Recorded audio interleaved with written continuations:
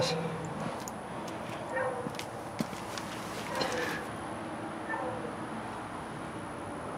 I didn't show how to do that. There's plenty of videos online on YouTube how to do it, the hack and tap. This is how you set these up, bolt it together where you can work with it. So I'm going to show you all these tabs. See those spots? Gives you a gap between your part that you're welding onto and the housing to help keep it from warping the housing, and it also makes it weld better when you do that. Anytime you leave a little gap in there for yourself and it ain't butted flat together, if it's butted flat together, it wants to pull on it more than when you got somewhere for the weld to go. So it makes sense to y'all. Anytime you're welding anything, if you got a little tiny gap somewhere for your weld to go, like a weld prep or an actual, just knocked tripod over on me, an actual weld prep, or just leave yourself a gap, that's going to go there like so. I'm probably going to stand it straight up like that just because that's how I want it. It'll be more clearance at the bottom, and we're making the tube so it won't matter where this is sitting at. I want it flush down here. I don't want anything sticking down below the axle. So that means we're going to have to modify the truss. We're going to have to modify it anyway. I stuck it up in here, and where I moved the shock mounts up, remember when we did that, I don't know if I made a video on it, but when I raised those up, it's putting them inside into the truss. So what I'm going to do now is get the plasma cutter out, and we got to cut about, we're going to start with like 1 inch right here, cut that off on both sides so it'll fit better, and then we'll weld it back to the shock bracket. But I'm going to start fitting on this thing, and I'll bring y'all back when I get somewhere with it.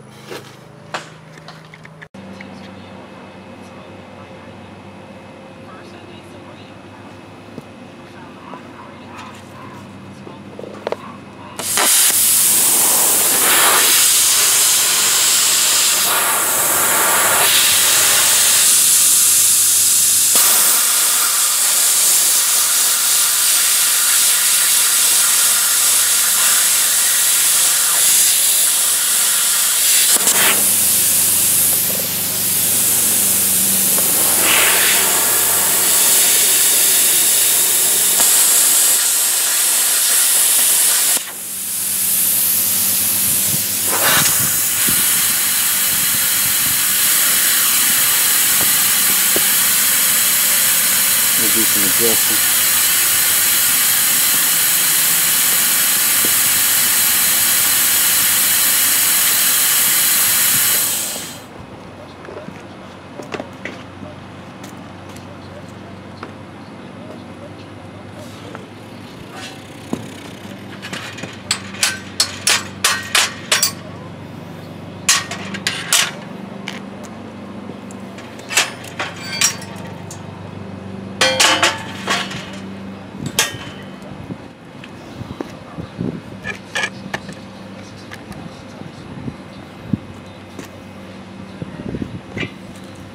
I forgot to turn my helmet on grind. I couldn't see what I was doing.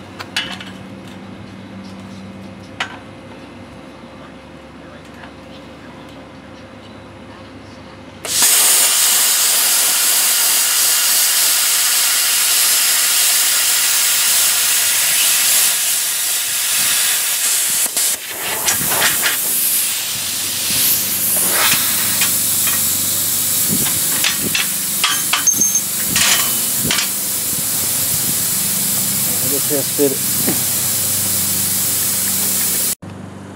Alright, a little bit more. And I'll take you all over there and show you what I'm doing.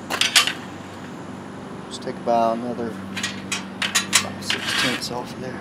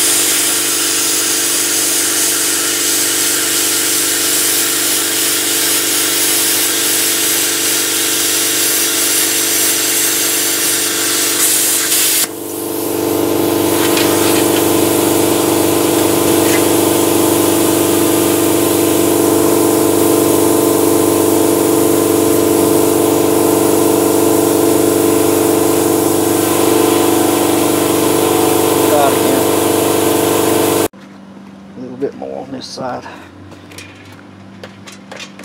There's really no way to measure it and make sure it's right the first time.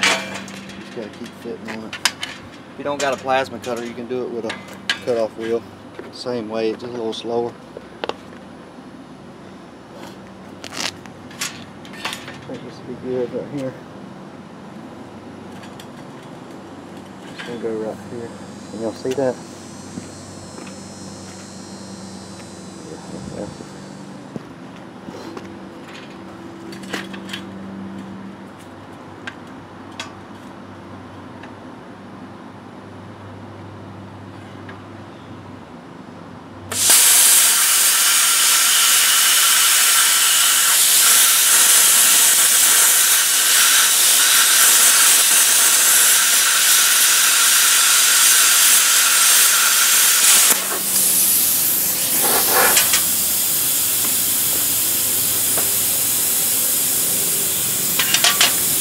See people using these with nothing on, like no glasses or anything. Don't ever do that. If you ever get one of these, it will burn you up.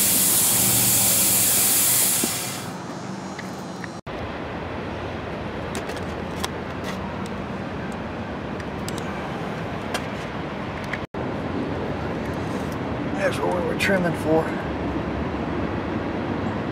Same thing on the other side. Now, let me go get my C-clamps and we'll pull it down to the housing, see what it looks like. See if I can get under here and do this by videoing it.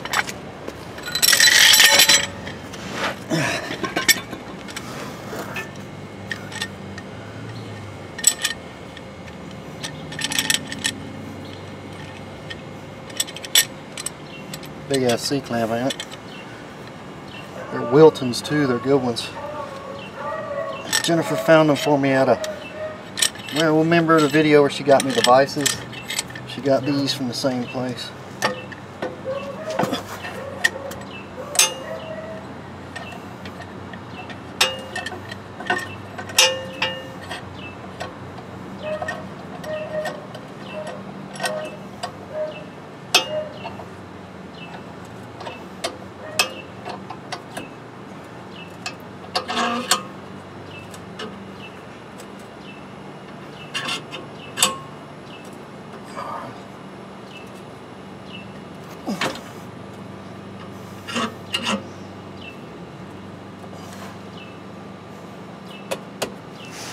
Let me get one on the other side. Turn y'all back on. That's why I don't ever video this stuff. It's hard to do. I don't even know what y'all are looking at. Maybe it's good enough.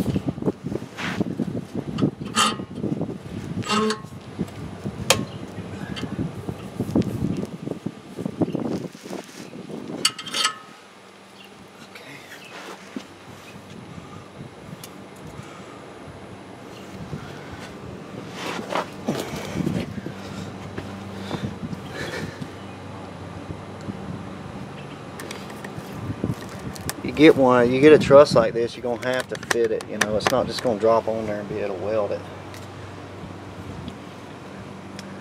Looks pretty good right there though. That's why they leave those slits in the top up there where it'll bend and conform to what you got.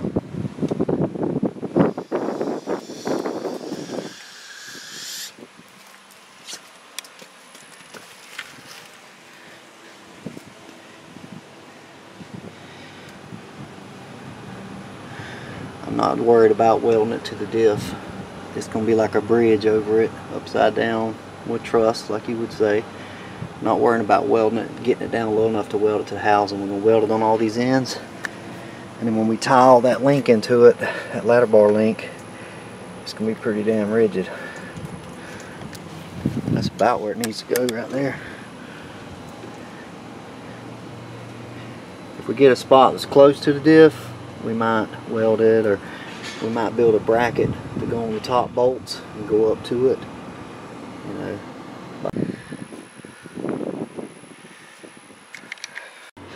Y'all watch it. I'm gonna go get a hammer.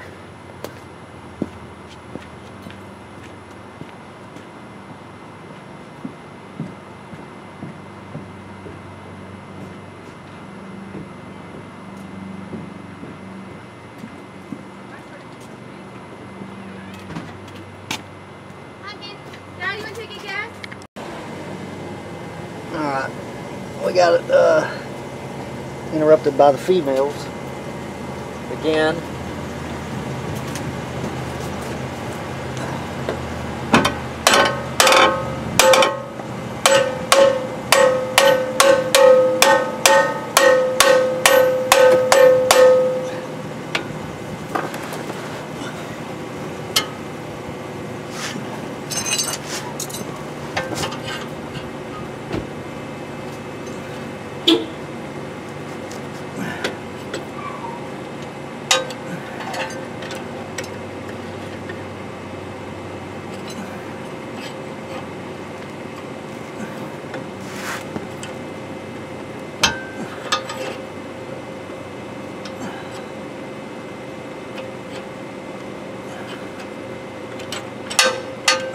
Y'all want to help me here hold this up?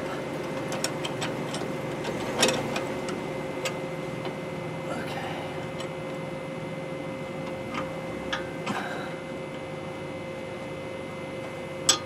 Come on. There it goes.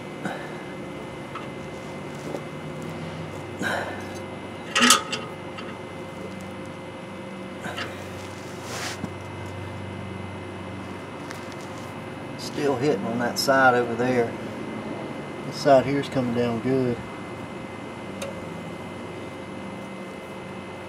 It's still hitting on that shock bracket over there.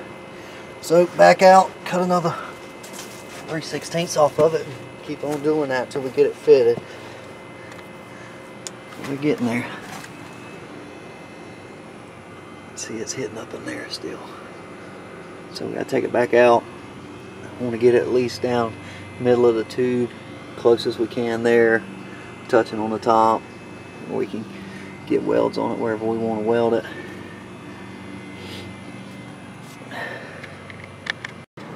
I want to show y'all this. We got it fitting pretty damn good because it don't want to come off. It's wedged on there, which is what you want.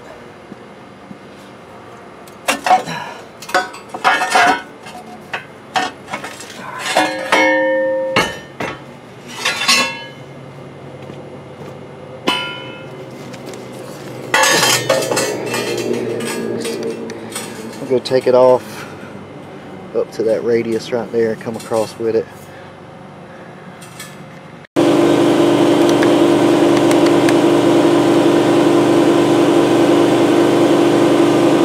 It's fit pretty good like that, wasn't it? Alright, let's tap it down.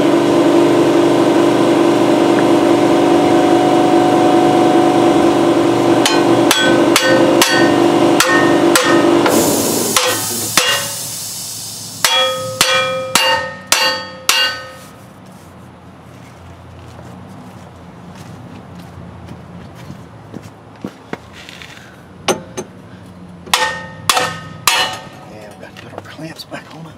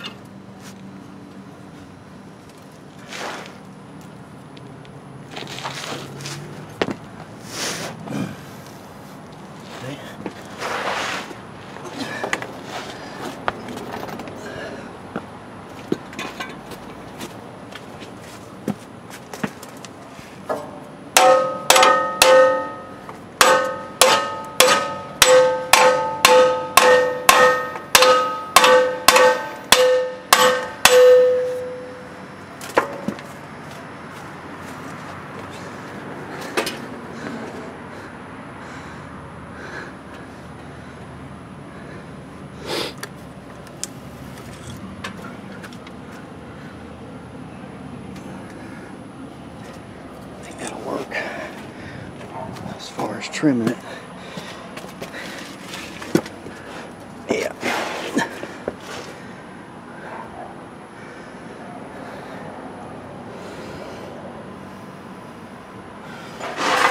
see how far we are away from the springs.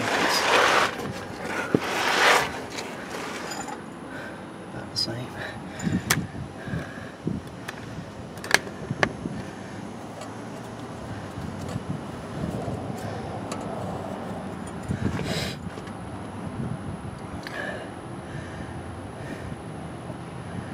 Alright.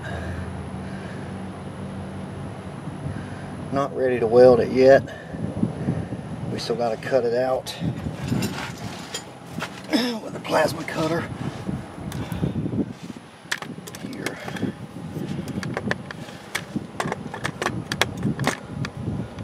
For our 3-link bracket. I wanted to get it down low where it's going to go, you know.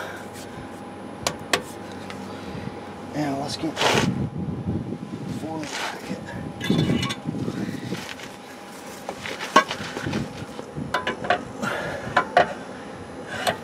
So we basically,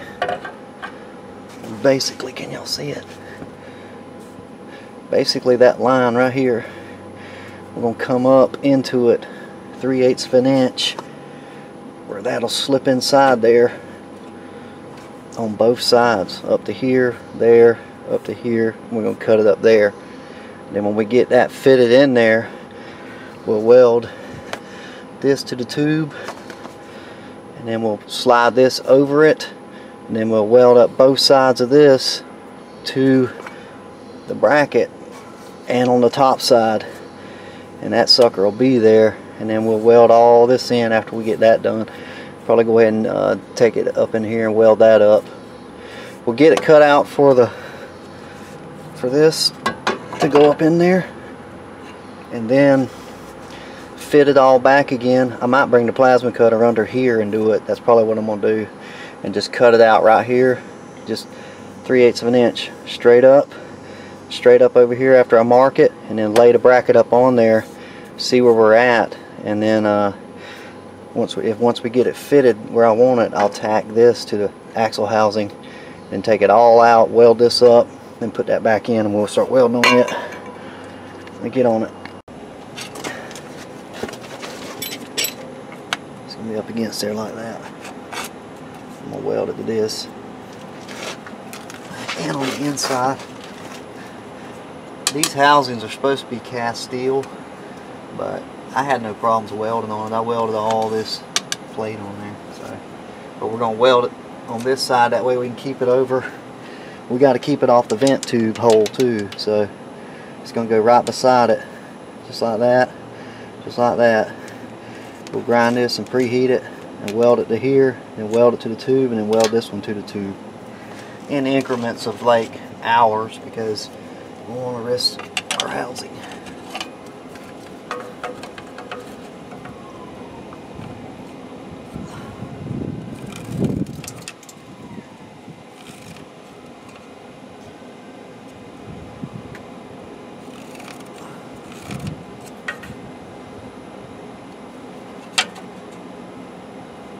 I'm picking a flat spot over here to hold my thumb to hold it square.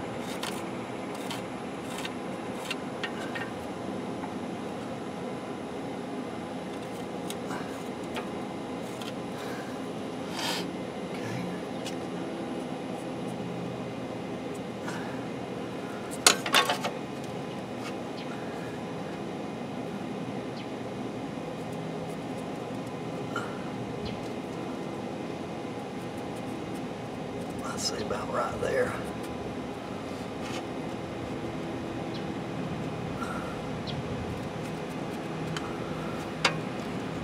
I'll just eyeball where to stop up there.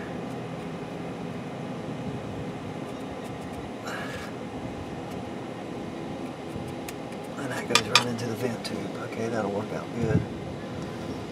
The vent tube hole. So we're gonna leave this in place. This will stay, and when we weld this up, we'll be welded to here, both sides of the bracket on the top, all the way around once we get it all fitted, and then this will be up in there like that. I'm gonna get the plasma cutter. That's not straight. Straighten the lines here.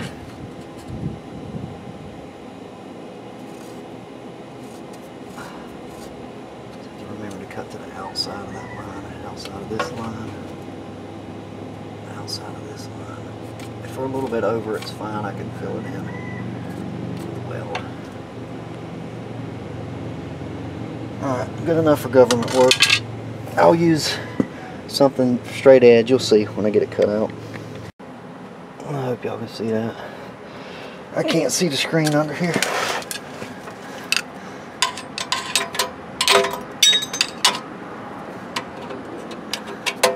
Y'all worried about me blowing myself up with the gas tank? Well, I didn't.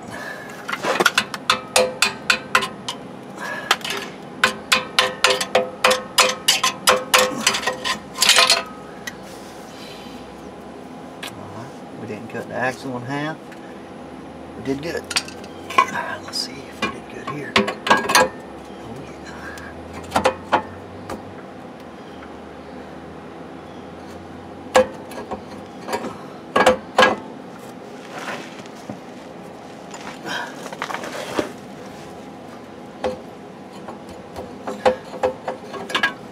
Trimming right there up here at the top.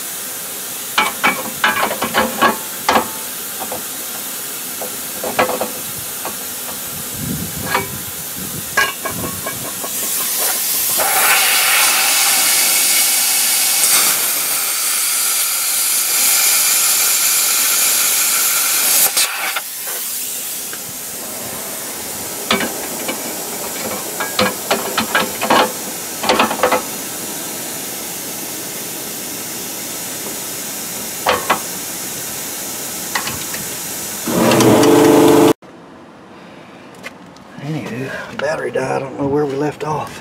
I don't know when it died on me. Here's where we're at. I'm going to keep laying that in there until this is straight up and down. And that is at 90 degrees. And then at this line here, in line with that center, it's almost center line of it now. What I want to do is run it center line of that yoke, so it's almost there now. I don't know, let me take a look at it and see what I want to do next. I guess we're going to leave it right there. It's not hanging below the axle by very much, but it's center line. That lower link's going to be the same angle as that drive shaft all the way up to the mount. I want to keep it a little bit below, just a little bit below the drive shaft. So if we get on something, it'll hit this instead of the drive shaft. So that's about where we want to run it, right there. It's the link bar is larger than the drive shaft, so I think that'll work right there. But I don't want it hanging down, so that's why I rolled it up like it is. But we'll weld it all up in here, weld it to the housing. That son of a bitch will be there. We get all this mounted and I get it all welded in there, then we'll work on doing the bars. I gotta get a 2-inch hole saw. I forgot to get one.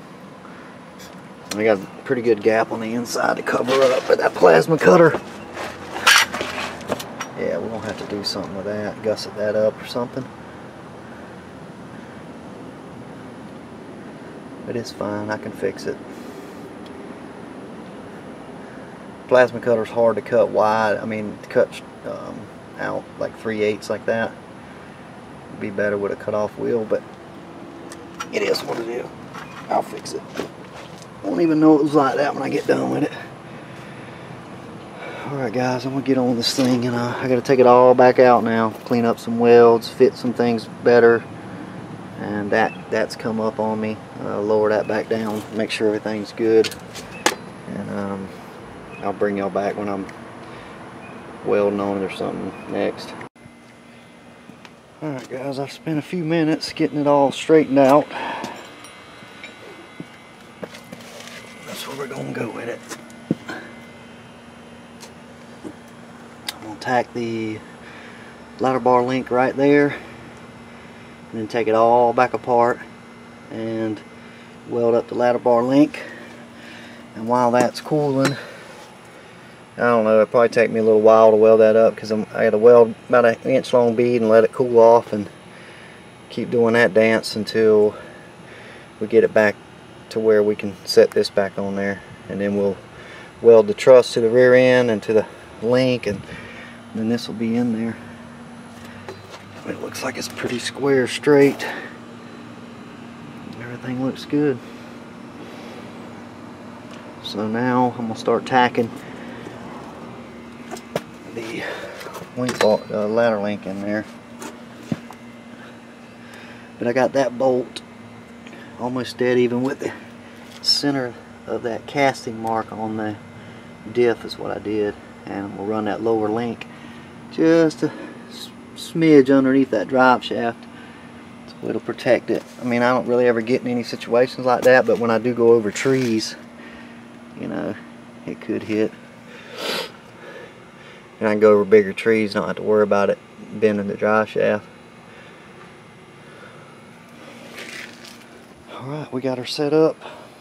Gas is, just bought that tank brand new, and it does not seem like, I didn't buy it, I just had it exchanged it, and it just seems like it doesn't have, it's got 1500 psi. I don't remember what the last one had, but I'm gonna start welding, and I will bring y'all back when I get that thing tacked in there.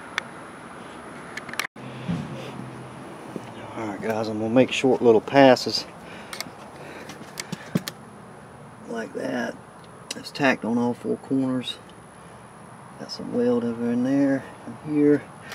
What I was going to show y'all is, if you're worried about your diff warping or bending, or here's a little trick. Listen to the wheel bearing. All wheel bearings in the rear have a little bit of play in them like that.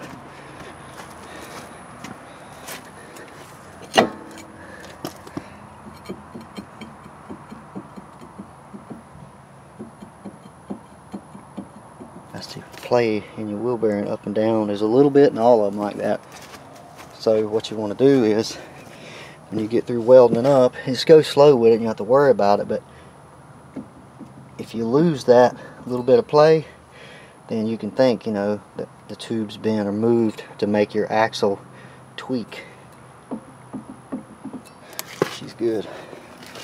I'm gonna finish welding that up. You don't have as much to worry about with 825.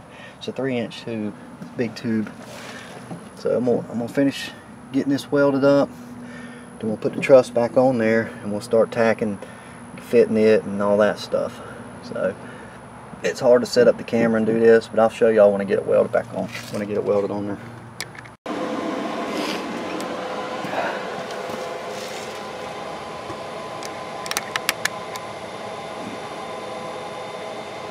Got him there. Inside there. All on the back side.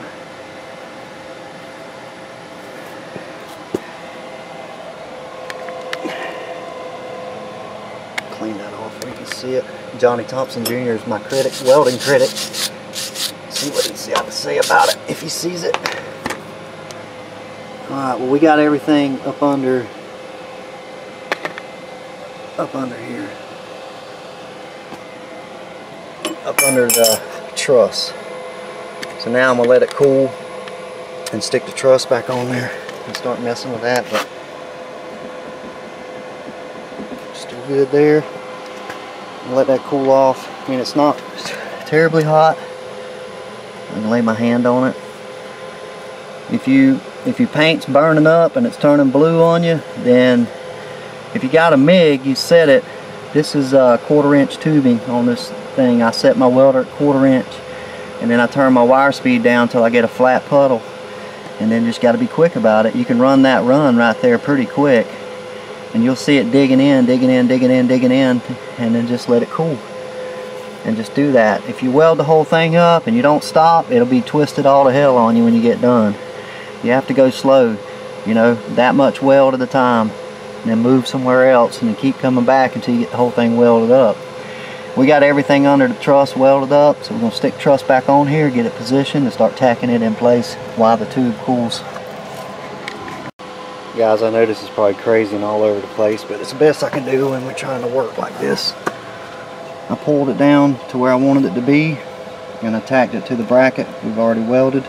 So I can take my clamp off now, and it'll sit where I got it. And then we'll move to the other side, and I'll tack it and do it the same way. And then we can start running tacks all over this thing. But it's where I want it. Up middle of the tube, smash down on there really good. And I'm gonna move to the other side and do it the same way. And then we'll be weld, weld, weld, weld. I'm gonna get the whole top truss tacked in and everything welded up on it, and then I'll move to the bottom and run them. That way it doesn't tweak on the tubes, you know. It's just basically sitting there on the tubes right now. So when we start welding the center up and all that, it won't pull on the axles. Welding the tubes will be the last thing we do. We get it rigid above it, and then we'll tack it to that housing and let the truss move wherever it wants to while we're welding, and then do the tubes last. Right, I'm gonna get at it. Alright boys, she's done.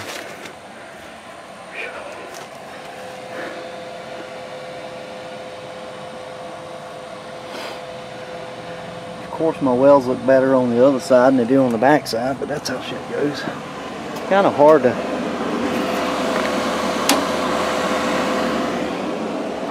making excuses, ain't I?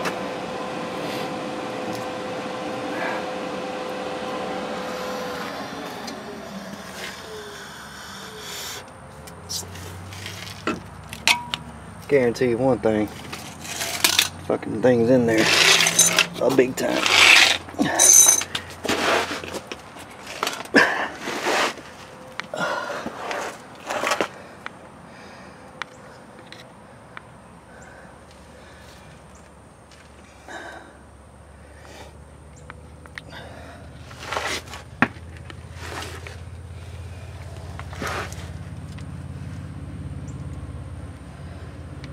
I think she's going nowhere.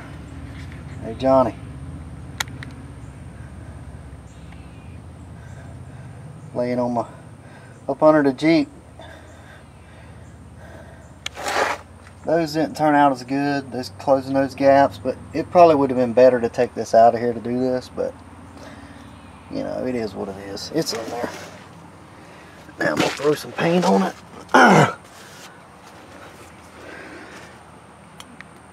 She's good.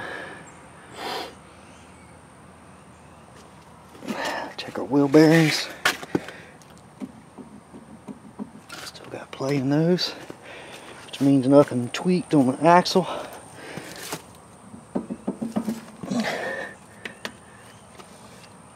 You just gotta weld a little while and quit. Weld a little while and quit. Just let it, you know, cool itself down. Anywho, if y'all don't mind all the shakiness and stuff, I'll do the bars next. Probably get on those tomorrow.